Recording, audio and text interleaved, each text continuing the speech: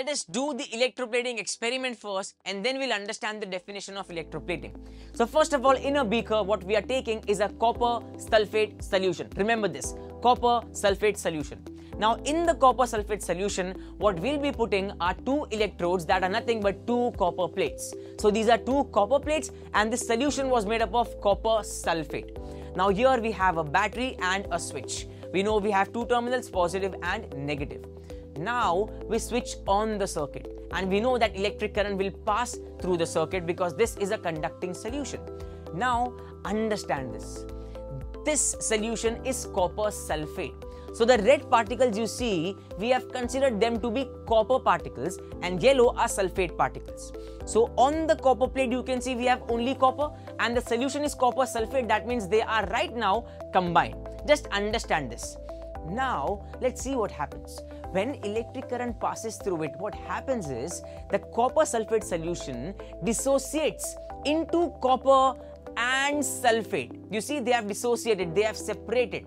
So copper sulphate dissociates into copper and sulphate. Now understand this. The free copper gets drawn to the electrode connected to the negative terminal of the battery and gets deposited on it. So here you can see that the copper has now deposited on the copper plate.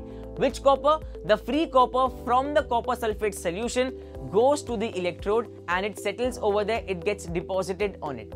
Now from the other electrode, or that is a copper plate, an equal amount of copper gets dissolved in the solution. You see, from the other copper plate, that particular copper is replaced, right? So here what we understand is the loss of copper from the solution is restored and the process continues. So here this means that copper gets transferred from one electrode to the other. So it is simple, right? From one electrode to the other. So this process of depositing a layer of any desired metal on another material by means of electricity is called as electroplating. And yes, please do not forget to like, share, subscribe and press the bell icon.